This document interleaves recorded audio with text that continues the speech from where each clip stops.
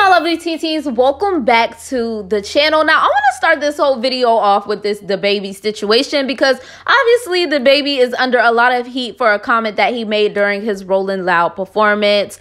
But first, make sure you like, comment, and subscribe to my channel and turn on your post notifications so you're notified every time I upload. So yes, like I said, DaBaby made a very controversial statement during his Rolling Loud performance. Now, if you guys know, you know I can't say exactly what he said. But basically, to kind of get around what he said, if you didn't come with any diseases, put a light in the air. And it kind of seemed like it was pointed towards the community. Even if that's not what he meant, it definitely offended them. Now, if you guys want to see his performance or that specific clip, make sure you go over to my Instagram at room4t with 2 A's at the end and follow me there and check out the video. Now, after DaBaby said this in his Rolling Loud performance and after this video was put out on social media, a lot of people were upset, even some celebrities and influencers. And the first celebrity or influencer that I seen respond to this was T.S. Madison.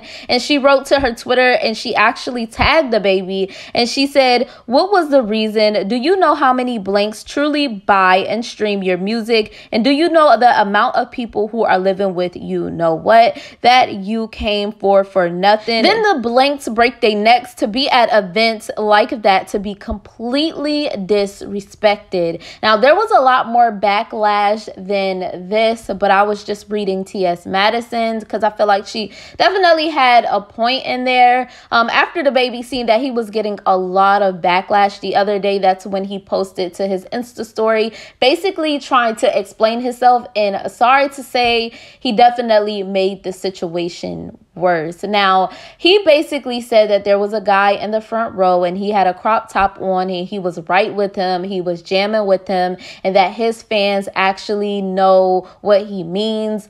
None of his fans actually have that disease because they are not allegedly raggedy, HOE, or just passed around. And I'm just like, come on, like, we definitely have to educate ourselves because, you know, anybody who knows about that stuff knows that you didn't even have to be a HOE. That could have been your first time.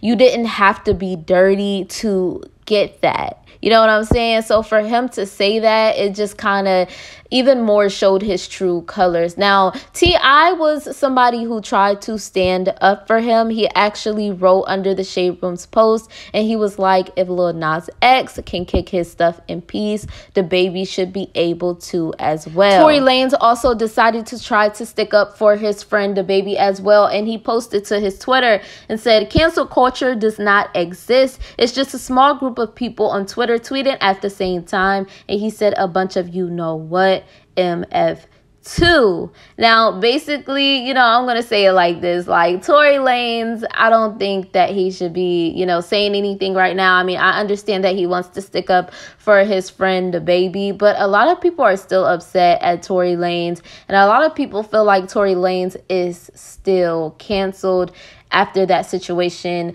that happened with Megan Thee Stallion. And I'm not saying that that situation is true. I'm just being honest. You know, Tory Lanez has lost a lot of fans since that situation. I'm not saying that he doesn't have the right to speak, but on this specific situation, I'm just like, okay, Tory Lanez, maybe you should sit this one out. And as for what T.I. said, now definitely in my opinion, I feel like DaBaby has the right to have his own thoughts and opinions and believe what he wants to believe. But the whole problem with this situation is just like, one, where did this come from? Like, why did he even bring it up?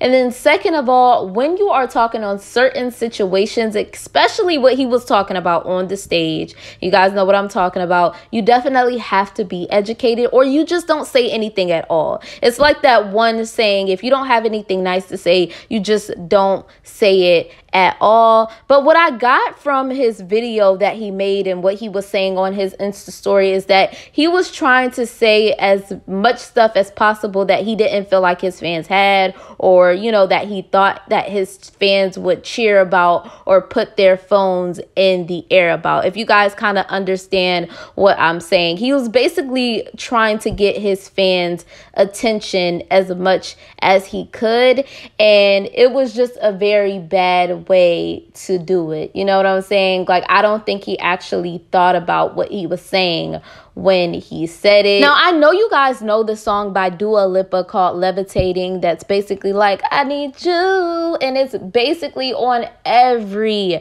radio station. That song is definitely starting to grow on me. Like, it's definitely a hit. But like I said, it is featuring DaBaby, and Dua Lipa, who is actually the main artist on this song, decided to speak out about what DaBaby said at Rolling Loud due to her, you know, recently collabing with DaBaby. Now, this has gotten so bad, and people are canceling DaBaby so bad that people who have worked with him have to speak out and let their fans know that they don't stand for the same thing that he stands for. She basically posted to her Insta story, and she said, I'm surprised and at DaBaby's comment. I really don't recognize this as the person that I worked with.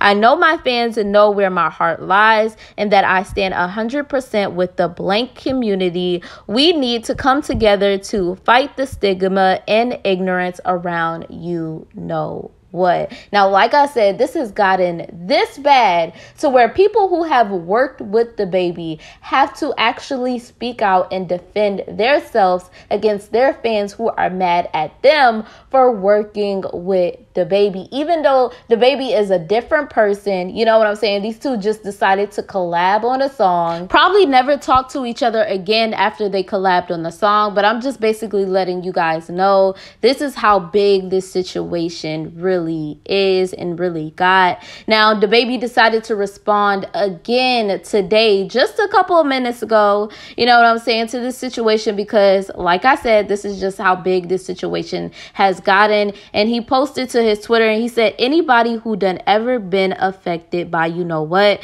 y'all got the right to be upset. What I said was insensitive, even though I have no intentions on offending anybody, so my apologies. But to the blank community, I ain't tripping on y'all. Do you? Y'all business is y'all's business. And I guess that is DaBaby's apology. I definitely feel like a lot of fans feel like DaBaby definitely showed his true colors during his performance, and he is definitely saying that he didn't mean it the way that people took it. But, you know, a lot of people are just not having it. They just feel like he is canceled. But as always, my lovely TTs, I want to know you guys' opinion about this situation. Do you feel like DaBaby had ill intentions? Or do you feel like, you know what I'm saying, he just said the wrong thing at the wrong time, or he just said the wrong thing, period? Y'all let me know in the comments below. Last but not least, guys, sadly, it seems like NBA Youngboy is not having any luck with getting out of jail anytime soon, because news came out today that his appeal was denied. So basically, he has to stay behind bars until his trial, which is super sad. I know a lot of his fans are upset because they just miss him. They want him to be out, and they want him to release new music. So good luck and God bless NBA Youngboy. You know, hopefully everything works out well for him. But anyways, you guys definitely let me know what you feel about these two situations in my comments below. Once again, my lovely TTs, thank you for watching Room for Tea. Make sure you follow me on Instagram at Room for Tea with 2 A's at the end. Like, comment, and subscribe to my channel, and turn on your post notifications so you're notified every time I upload, and I will see you in the next video.